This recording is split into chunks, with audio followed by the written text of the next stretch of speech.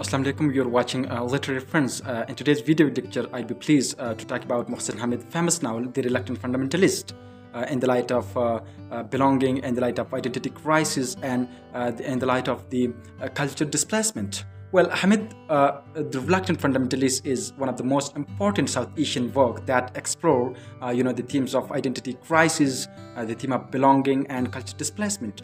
The story is told from the perspective of Changez, who is a young Pakistani man who has lived and worked in America for several years.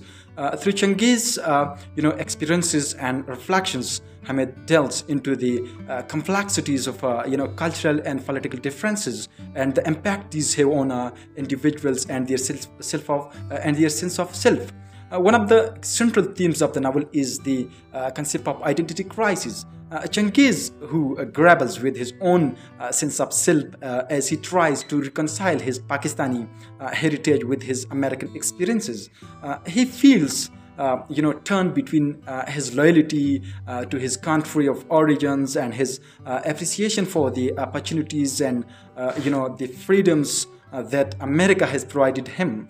Well, Hamid effectively uses Changez's internal struggle to shed light on the ways in which cultural and political differences can shape and influence an individual's sense of self. And another important theme in the novel is the concept of belonging.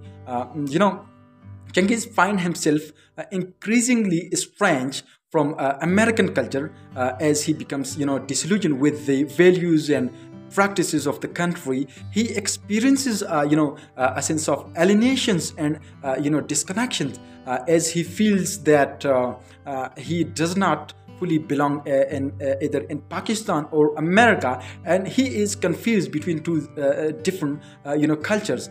Hamid's portrayal of Changez's sense of dislocation is a powerful commentary on the challenges faced by individuals who are caught between two different cultures. In addition to identity crisis and belonging, Hamid also tackles the issues of cultural displacement in the novel. Changez's experiences highlight the ways in which cultural and political differences can lead to feelings of marginalizations and exclusions.